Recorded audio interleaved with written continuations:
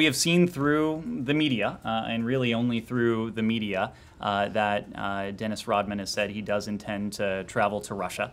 I want to be clear, he would not be traveling on behalf of the U.S. government. I've just reiterated what we've said now for the past several weeks. We put forward a substantial proposal to Russia to seek the freedom of Paul Whelan and Brittney Griner. We believe that anything other than negotiating further through the established channel is likely to complicate and hinder those release efforts.